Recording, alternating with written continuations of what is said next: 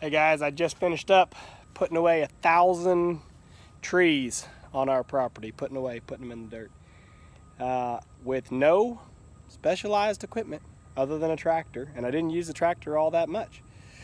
We'll show you just the red buds here.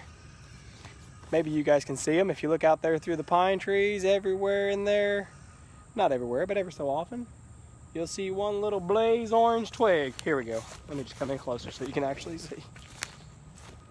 One little blaze orange twig. So the red buds we put out all through the pine trees, you know, just randomly to grow in the understory. Everything else we put out in basically nursery beds in the garden. Tag along and I'll show you how.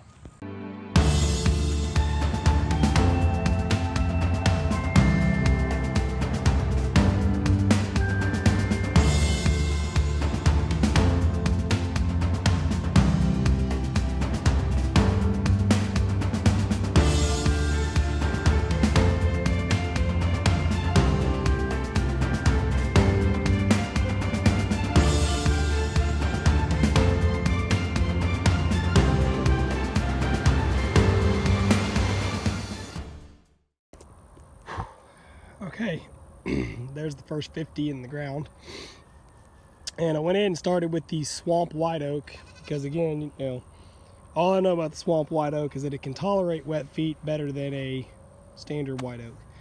I don't know how wet that is, but this particular ground right here, it doesn't hold water, not like most of our property does, but there is a low spot right in there that I've just never been able to get to firm up. And every time I come in here and try to work in the dirt, it makes it worse and worse and worse. So I drove through it with the tractor a couple times and made deeper rut. But I'm going to put all the swamp white oaks in that kind of little lower corner there just in case. All the rest of it, it kind of crowns up a little hill right here, and then it starts to slope back off that way. My voice is driving me nuts. I'm sorry, people. But all the rest of it, like I said, it kind of crowns up and over. So just this one, you know, inside, basically there's a row of blackberries there, and it kind of is heaped up, and that's the problem. It just kind of catches it and traps water right there, I guess. Anyway, so the first 50 swamp white oaks are in. They were in bundles of 25. You can see a lot of them are pretty good. There was a couple little ones in here. I mean, I expected all of them to be this size, you know, so I'm not upset about that one being small. It's one of the smallest ones, but a lot of them are much bigger. So the first 50 are in. It took me about, I think, 30 minutes, give or take, to plant them. I started off trying to cut a row with a garden hoe, but it wasn't deep enough. So I switched over to my spade, and I'm just using my spade just like a dibble bar, basically. Just stab it in, fold it over, and drop the bare root down in behind it, and that's working pretty good. So just figured I'd mention that. First 50 in. I'm gonna go ahead and try to get the other 50 now, I think, just because I'm after it. And then I'll go inside and take a lunch, and we'll figure out how we want to do the rest. So we're working on getting the walnuts in. We've gotten almost 75 of them done now, but I wanted to show you guys the walnuts I am extremely impressed with. Look at the roots on that guy. I mean, that's just incredible. You know, not all of them are this good. This one's certainly the biggest one I've seen, so I had to brag a little bit, but I mean, that's just massive. To have that much root structure on a little seedling of this size, I can't even imagine what that would cost you, like at a retail store where you buy them, you know, potted up in dirt. So anyway, just want to show it off. Just keep them busy. Well, we finished up the walnut, and we finished up the silver maple, and now we're on to the shellbark hickory. And these are some interesting ones because these little seedlings have a little top on them and a massive root. These things have a crazy taproot on them compared to what's up top. You know, they say half the tree's underground. These little things, I'm thinking over half of it, over more than half, is underground, which is making it a little bit difficult to plant because I tilled this as deep as I could with the harrow right through here, and I went down an easy foot, I think, but it's taking all I can get out of this spade. I had to switch over to a big spade. My little tree spade, the blade on it's real flimsy, and the deeper I go, the blade wants to actually bend. Instead of moving the dirt, the blade tries to bend. So I had to switch over to the bigger round nose spade, and I'm having to drive it all the way down, and that's about enough that I can get them just deep enough. Just finishing up the nut-all oak, which is a red oak. Just going to show you guys the roots on these. They're pretty good. that's probably some of the best of them, really. They're not crazy big taproot like the hickory was, which is good. And I've moved over into the second planting bed, which is nice, because I ran the harrow through it really well again with a cultivator, got it tilled really deep, and then with this shorter root, they're going in super easy. So that's helping me. I'm really pounding along. Excuse me, girl. Oh, so I'm doing 2 per hole. And again, just using the spade just like a dibble bar. I hold one in my mouth. See if I can move my hand around and show you guys. Lean the shovel out. Shove the little tree in here. Grab the other one out of my mouth. Shove it in. And then we just come back off of them with the shovel. And I'll take a little bit. I've been taking a little bit of this nice, you know, loose stuff on top and just shoving it in around them. Sorry, that's going to be a really shaky video, make you guys seasick. But you get the idea. So I've got just a handful left there. That'll finish out this little bit of the row. Yeah, that'll finish out this little row. And we'll be done for tonight. But that'll be 500 in the ground, so we're half done. Okay, I think I made the update for you guys before. There's the not all oak. And turns out I'm not very good at keeping straight rows here. You can see I curve in and back over a little bit there. I don't know how I got that far out, but whatever, I was going fast. So I've laid me a little board here today just as kind of a guide. It doesn't really matter if these rows are straight or not, but whatever, I get a little OCD, I guess. All right, we're starting in now on the black gum, aka Tupelo, and that's why we got them. Stupid paper. Can't get that paper to stay out. I got them for the Tupelo more than the black gum, but I just wanted to show you guys the roots on these. These are pretty little trees. These are really what I expected everything to be, but you can still see they've got a good 6-inch root on them at least. So they'll plant real easy, but being smaller trees, they plant a little bit easier. Like I said, the hardest ones I've had so far, the hickory, just had a massive, massive, thick taproot, like my thumb, but about a foot long. That's all the hickory there. And then the walnut just had a really, really big, you know, fibrous root, which is good. So it made it a little bit harder to plant, but these will plant really easy with the shovel like a dibble bar. So we're gonna go ahead and get them done. Okay, black gums are in. The board worked really well to get me straightened back out. And again, like I said, straightness doesn't really matter, but I was afraid if I didn't do it that, you know, this next row would wander and the next and the next and the next, and it would get really out of control and we'd end up wasting space. So I did waste a little wedge in there. Whether or not it's really considered wasted, I don't know, because it just means it's closer to that row and it's open over here, so it doesn't matter. Anyway, Osage orange. These are some thorny little monsters. Oh, I forgot Osage orange was thorny. I think as it gets bigger, maybe it's not as bad. But for right now. So these are going to be wearing leather gloves while I'm planting. And it means my kids can't really help me because they don't have the gloves to hand me trees. So it'll be okay. I'll still knock it out here in about 30 minutes, I hope. We'll get busy. I guess I should mention the roots on the Osage orange. Very, very nice for bare root. I'm holding my glove in my mouth, by the way. But I want to show you how bright that is. That real bright color on that root, that's about how the wood finishes out when you sand it down. So that's why we like this tree, because it's just a really, really vivid orange. A lot of people don't like it as much for, you know, furniture or cabinets because it's too vivid. But it works excellent for, you know, more artwork sort of stuff. You know, gun stocks, clock backings, cutting boards, stuff like that, where it's a smaller piece and it's not just too much in your face, it's just too bright. So anyway, they're planting out real easy, 2 at a time, because they have a you know, decent fibrous root but not a big branchy root. So we'll get them in here.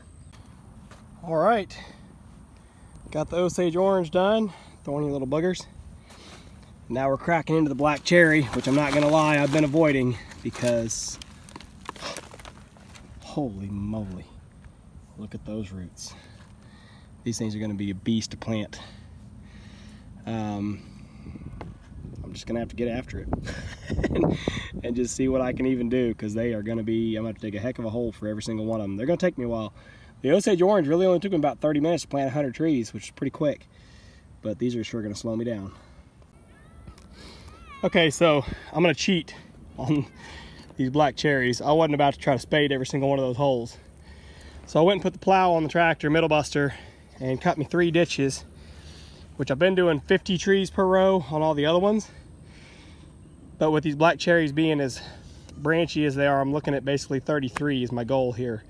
So I went and made 3 rows, and the way I spaced this out was cut the first row, and then to cut the second row, drop my tire into this track. Was how I got a decent spacing on it.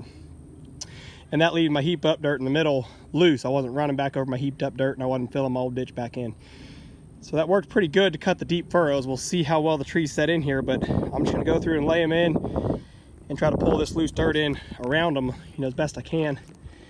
I think I've left enough space here between the Osage Orange and what'll be the first cherry. I can do at least 1 row, if not both rows of the cedars. The cedars are really small, but I might just do 1 row. We'll just kind of see how they fit in there. But anyway, that was my goal, was to try to offset a little bit and leave that gap on purpose.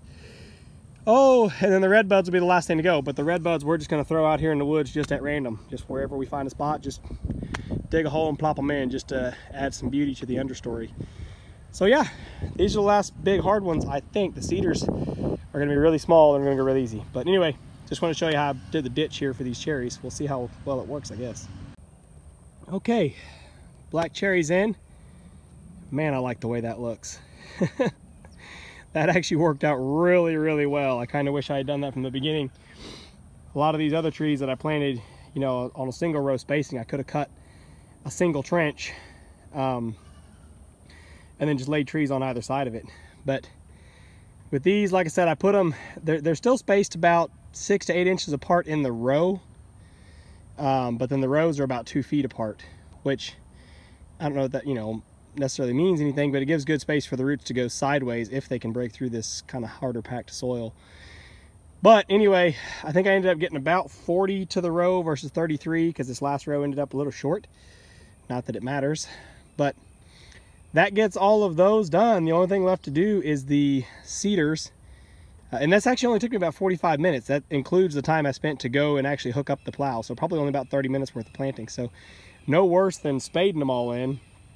A lot more work down on my hands and knees, obviously, but I like the way it looks a lot better. I mean, I don't know, these look fine, I guess, but it seemed like this was a lot easier. It was definitely a lot easier with those big root balls. I should have done that for sure for the hickory and the walnut, for sure. Everything else had pretty skinny roots and went pretty quick, but yeah. Anyway, happy to have the black cherries in. Honestly, those and the black walnuts were pretty much the brainchild of this whole operation to get started. Was we really wanted to have these species on our farm, amongst many others, but those kind of got it all going. So it's amazing that I didn't plant the black cherry first. You'd think I wanted to, but oh, you know what it was? I planted the swamp white oak first of everything because there's a low spot over there. That's the whole reason I planted the swamp white oak first, and then I just started grabbing bags. So yeah, cedar. I can probably fit the cedars all in here. I should be able to spade all those. I think they have a pretty fibrous but pretty thin root. They don't flare out a lot. So I'll get the cedars, I think, all there in the middle, and yeah, then just the red buds randomly out through the woods. So yeah, I'm tired. It's lunchtime. Lunchtime and then cedars. So here's our eastern red cedar. Those are beautiful. I mean, I don't know if the camera does them justice for the color, but they're like a deep blue purple color. They're really pretty.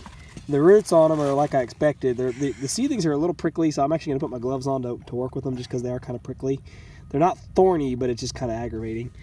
The roots, they're not huge at all, so we'll be able to poke these in pretty quick and tight, I think. But yeah, I just want to show you again, the root is every bit of half the tree anyway. Good quality root on it. So we'll get spading and we'll be able to fit, that's all 100 of them right there in that tiny little package. We'll be able to fit them right here in this space between the cherries and the Osage Orange just fine. All right, the Eastern Red Cedars are in. They're just so pretty. I'm so happy with those. So that's it for the garden beds. Black cherry, Eastern Red Cedar, Osage Orange, black gum here, maple, I think. No, not all oak, here. That's that red oak. Shellbark hickory here. This is the silver maple.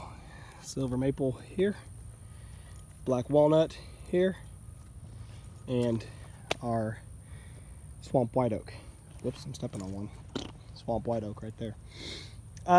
So yeah, started off, I guess maybe a little generous, because most of the smaller stuff I got 50 per row, 50-ish.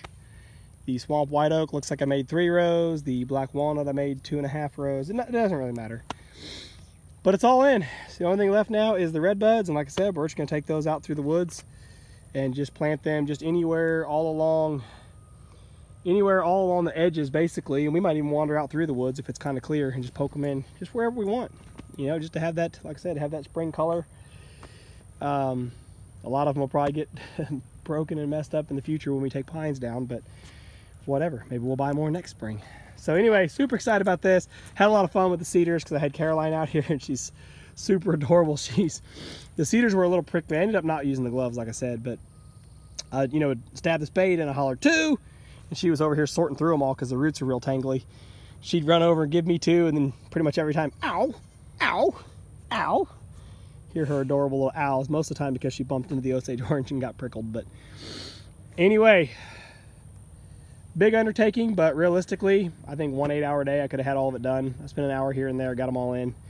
Lesson on the black cherry, because they had such big, bulky roots that get a lot of air in their bag. The ones like the cedars and stuff that have real tight packed roots, they were still real moist, but the black cherry, I'm happy I got in today because it was already starting to dry out a little bit. And I haven't watered them. I've had them now for 3 or 4 days and I haven't watered them at all. As far as watered the bag, now they're in the soil's moist and it's supposed to rain this afternoon and tomorrow, so they should get a good watering in. I'm gonna go get wood chips. Hopefully I have enough wood chips to mulch all this in.